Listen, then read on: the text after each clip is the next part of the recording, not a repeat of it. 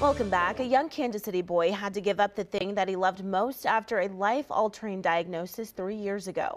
This weekend, his family walked in his honor as they try to get more research on his condition. Fox 4's Shannon Russo has that story.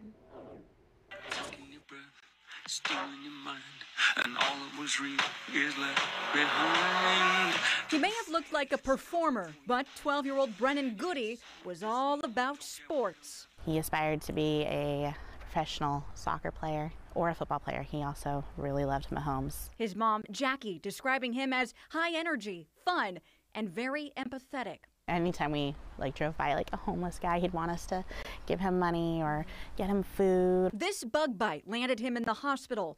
Doctors thought the bruising looked odd and referred him to a specialist.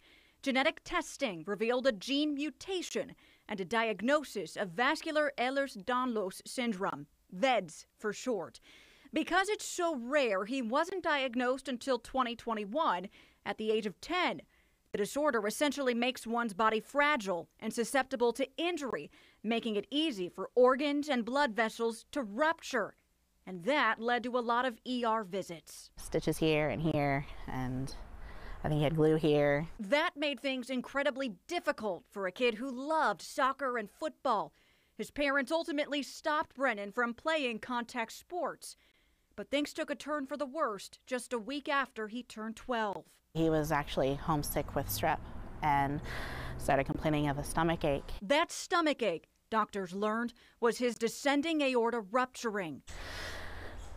They did everything they could. They worked really hard. There was a whole team of people flying in and out, bringing blood, and trying to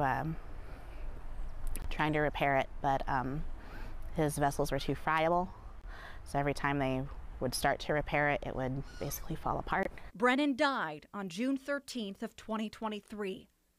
More than a year later, on an unusually warm Saturday in October, nearly 100 people met for the first ever Brennen's VEDS Walk. Together, they raised $3,000 for VEDS research, which will go to Texas Children's Hospital in Houston, where a doctor is doing research on the condition. Oh my gosh, if he could have seen it.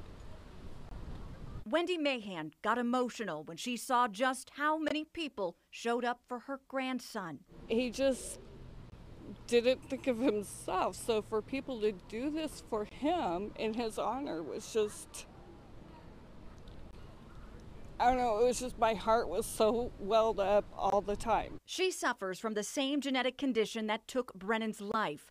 The hope is for this fundraising walk to become an annual event and maybe even lead to a cure. It's a horrible, horrible condition, and to know that it's going to go help maybe somebody not lose their child, it's amazing. After all, that's what her grandson would have wanted. In Kansas City, I'm Shannon Russo, Fox 4 News.